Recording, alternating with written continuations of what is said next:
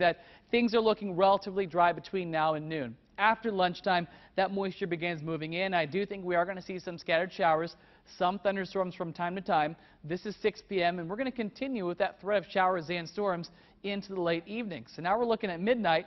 Still, some of those showers are going to be around tonight, even overnight into early Friday morning. Not done with it just yet.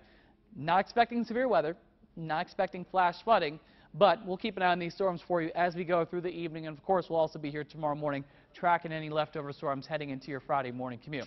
Current temperatures, we're dry right now. Lower 70s for our temperatures, 72 in Kansas City, 73 Overland Park, Lee Summit at 71, Blue Springs currently at 70, lower 70s for much of the area, a few upper 60s as well. Good news for today, if you're doing some cleanup, maybe if you have some family and friends that lost power yesterday, it's not going to be scorchingly hot. It will be humid, lots of clouds this morning, 71 at 9 o'clock, only 74 at lunchtime. And then as we go through the afternoon, as mentioned, scattered showers and thunderstorms possible, 77 your 5 o'clock temperature. And check out these highs. Yes, it is early July. We should be much closer to 90 degrees. I think middle to upper 70s in many areas. A few spots may hit about 80 degrees for today, but it's going to be pretty comfortable for this time of year. Let's look ahead for the rest of your weekend to the weekend. On Friday, we continue with a 30% chance for some scattered showers and storms.